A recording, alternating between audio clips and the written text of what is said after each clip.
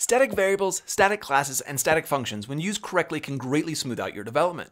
Use cases such as tracking game state, turn number, or helper classes with frequently used functions are common and can be very helpful. But static variables don't show up in the inspector no matter whether they are public or private.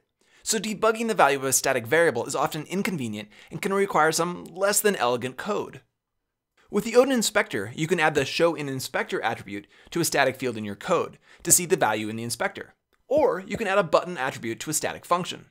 But you may not want to do that with all your static fields and functions, let alone third-party code just to debug or monitor the values.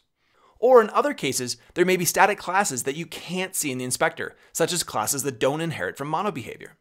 And that's where the Odin Static Inspector comes in. It's built into the Odin Inspector and is easy to use. The Static Inspector is great for debugging. No more printing values to the console, no more hacking solutions together to read the value of a static variable. Simply open the inspector, select the type, and all the static members are visible.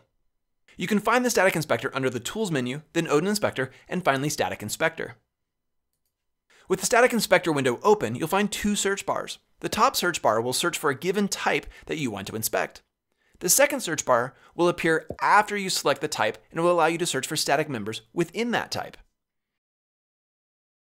As an editor window, the Static Inspector can easily be docked for quick reference throughout the development of your project, meaning you can see the values no matter what object is selected or what is shown in the Unity Inspector. At its simplest, the Static Inspector allows a developer to inspect static members of a class, even if the class itself is static. But that's not its only trick. It also allows developers to edit the values of static variables as well as invoke static methods with the press of a button. Parameters of static functions can be set with a simple input slot in the Static Inspector. And as of version 2.1.7, the result or the return value of a static function is displayed directly in the Static Inspector. This can further speed up the development of helper classes or extension methods. Pretty clever and pretty helpful.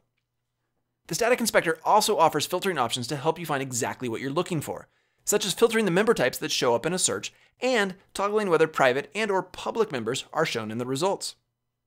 With the goal of keeping inspectors easy to read and easy to use, it is possible to add a button to a class inspector that will open the class in the Static Inspector. This can be done with the command static inspector window.inspectType. This is particularly helpful with classes that need to be inspected or debugged regularly, and you don't want to clutter up the inspector with static values or lots of buttons. You can also set the modifier and member type flags in the function call to get your search results even quicker. A simple example of using the Static Inspector might be the use of the static enum for tracking and controlling the game state. The Static Inspector can make debugging the value of that enum much easier. Also, for this example, you may have a static function that when called changes the state of the game. The Static Inspector provides an easy and convenient way to test that functionality.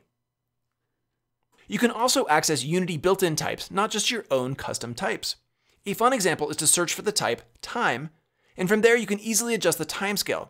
Simply slide the value back and forth until you find the value that's perfect for the effect you're trying to create. Or head over to the physics class and change the gravitational strength, or give gravity a little kick to the left. Now, a note of caution. There are many fields that the Static Inspector gives you access to that are great to play with and can ease your game development. The Static Inspector also gives access to fields that, if changed, can have negative consequences. If you go digging into Unity types and fields, then before you change a value, make sure that you have an understanding of what you're changing and valid values for that field. And with that, we hope you can see and imagine the usefulness of the Static Inspector in the development of your game. So until next time, happy game designing.